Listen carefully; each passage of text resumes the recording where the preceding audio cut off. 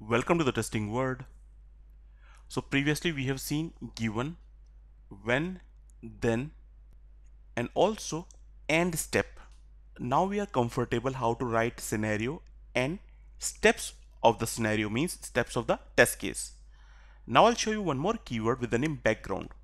Okay, first of all we need to understand what is the use of that.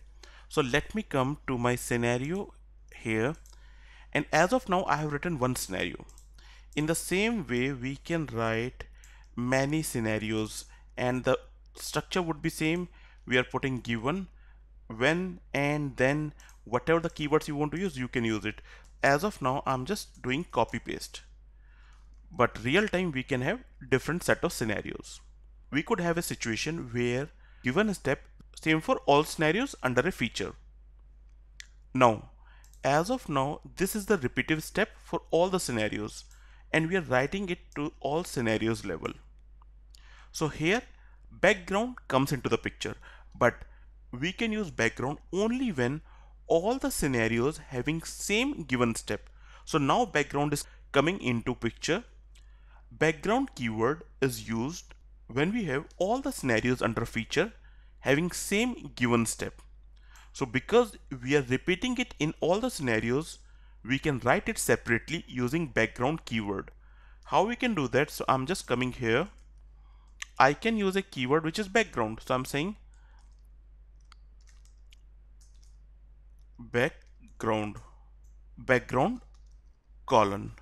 So that is a background step. Now this given area I can just cut and we can place here in the background.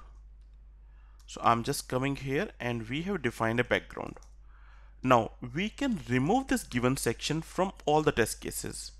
We have defined it separately. So now I'm going to each of the scenario and removing this given. So now we have defined a background which is the initial step for all the scenarios, or we can call it test case. So when we are going to actually execute our test cases, means when we are going to actually execute our scenarios, before each of the scenario this background will execute. So if you heard about, if you have gone through JUnit or TestNG before the test case, it is executing before annotation. In the same way, here before each of the scenario, this background will execute. But again, I'm repeating, we can use this background only if given step is same for all scenarios of this feature, and the syntax is background colon. So here we have seen what is background and what is the use of the background.